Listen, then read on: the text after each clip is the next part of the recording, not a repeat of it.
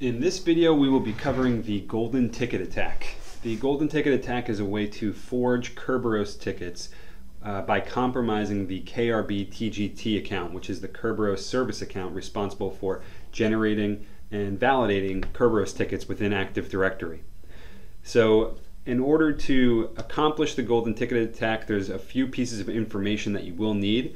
This is something that does require privileges to Active Directory in order to obtain, and I'll show you how you get it. So what we need is the information about what your domain is, so that's the qualified domain name, the domain SID, and the KRBTGT password hash.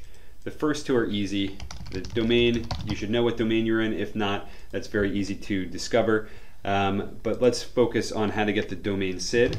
I'm just going to show you who I am right now. I'm logged into my domain as the user Steve, and all I need for the domain SID is all this information here, excluding that last set of numbers, which is the RID for the user. I'm going to ignore that and just take that first part. So that's the SID that identifies the domain I'm in, and then I need the KRBTGT password hash. That's the part that requires elevated rights to Active Directory. You need to basically be a domain admin to get that.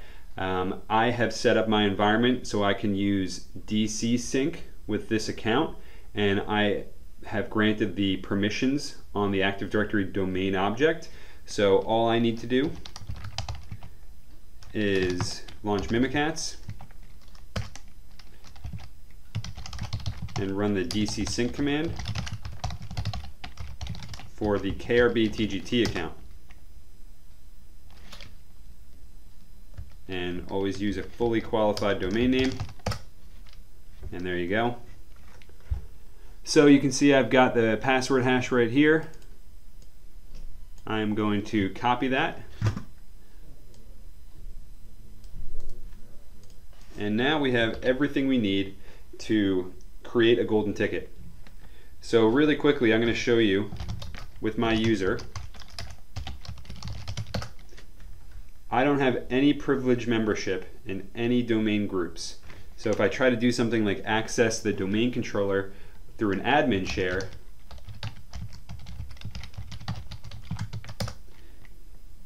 you see I get access denied. We're going to use a golden ticket to change that. So I'm going to come back to mimikatz, and I'm going to use the Kerberos golden command and pass in the information we just obtained. So my domain is the qualified name there. My SID of the domain is right here. My password hash we got there. And then the other information, whoops, I'm going to pass in is the ID of the user I want to create a ticket for. I'm going to pass in the 500 RID, which will be the administrator account. And then if you want to, you can also specify the name of your user, and you can do any name you want.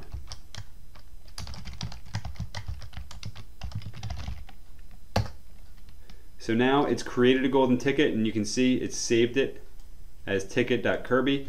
And then I'm going to use this ticket right away with the Kerberos pass the ticket command. And try spelling it correctly. All right, now it's loaded that ticket into memory, and I can see that if I launch a command prompt, it still is going to think that I'm Steve Holt, but this command is running with the elevated privileges of my golden ticket. So now I can connect to my domain controller, and you can see I can get on the domain controller, I can get to everything. There's the NTDS DIT file. So I have complete domain admin level access to a domain controller now. And also the good thing about this is this ticket does not expire for many years. So once you create this, you can continue to reuse this over and over again. It's a popular way for attackers to create persistence within the domain, so they are very difficult to get rid of. You can read the article on our site for more information about how to detect and prevent these types of attacks. To find out more about attack strategies and how to defend against them, go to netrix.com/attack.